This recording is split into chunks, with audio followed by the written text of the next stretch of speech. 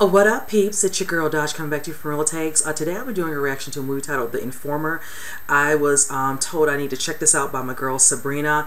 I don't know anything about this actual movie. I do know from the thumbnail that it shows that it's starring Joel Kinnaman, and I am a fan of some of his work, so you know what? Going in blind, so I'm going to go ahead and check it out. Save my rant then, you guys. Are you a princess? Maybe. Really? Give me a kiss. Give me a kiss. Give me a kiss. Give me a kiss. Oh, Prince Super Charming is back. Yeah. It's happening. This is recording now, and we'll be recording the whole time.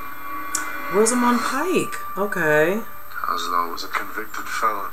He is also an informant for the Federal Bureau of Investigation.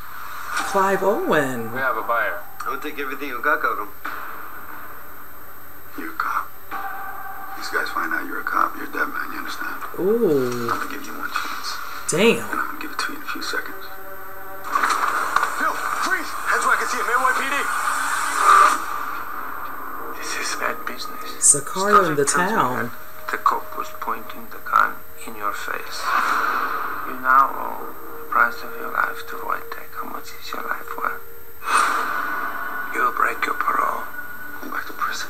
Anyone can get drugs inside. That's you. I want out. We go along with the General's plan. Evidence of fentanyl being methodically distributed inside a state prison buries the General for good. And if that happens, you're a free man. Dang. You go back inside and never get out. Common is it? Okay. The death of somebody very close to me. We can't have this detective find out that an FBI informant was present during the murder of one of his own. Oh, You wow. want to pit your field office against the biggest police department in the world? You love us a good fight. On my mind like a sick pleasure. What are you thinking? Burn it. He has a family. We looked him in the eyes. We made him guarantees. I don't have kids. I would suffer too much if something happened to them. Oh, wow. Daddy, come back home. I'm scared. I'm doing everything I can. I'm coming for payback. I'm coming for Who's gonna throw him out there? I'm a Damn. hangman. And I just put a tight noose around your neck. I'm coming for payback. I'm not getting out of this. This ends now. Surprise. Okay. Alright, you guys, I really enjoyed that trailer. Now, from what it looks like, Joel's character is working with the Feds, which is played by Rosamund Pike and Clive Owen. I'm loving the cast, and of course, Common I see is in this as well. Now, it looks like he's helping them. I'm assuming, you know, he's getting out of jail, whatever. Supposedly he's doing good, whatever, out on parole, whatever. So now something's happening where they're working with him to deal with some bigger guys, you know, bigger fish, so to speak. And something goes wrong, the deal goes wrong, because one of them, of course, is undercover, and he caught that. I could tell from whatever he was doing with the hand gesturing, whatever, that must have given it away, because I like how he realized, and the guy got fidgety and basically just, you know, the whole, you know, setup of whatever was just botched, and he got killed right there on the spot. It was just like, oh man. So I'm looking forward to how it looks like now they want him to get in there. The guy's like, you know, I lost a person, he was shooting a gun at you, whichever.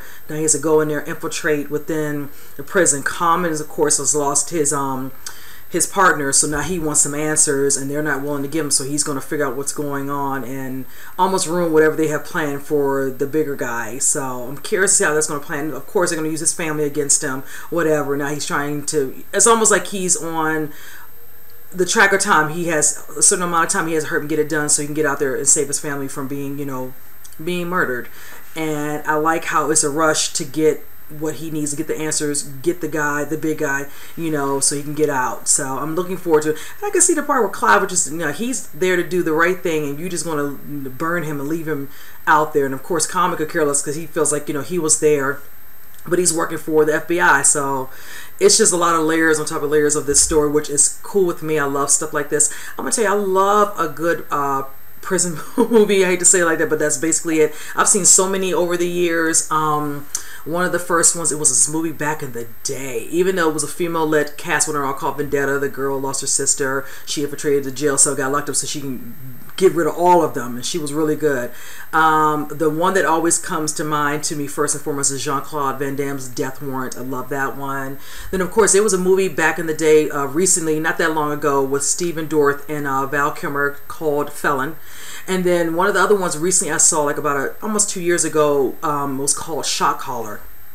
If you all haven't seen that, you really need to see it. It's my boy from Game of Thrones who plays Jaime, Nikolai Coster-Waldau. He played the lead in this, and let me tell you, the transformation of him going from like just a regular preppy guy to being straight tatted up, blending in, you know, doing what he had to do to survive. It was such a good movie. I'm going to post the poster some up in here, Shot Caller.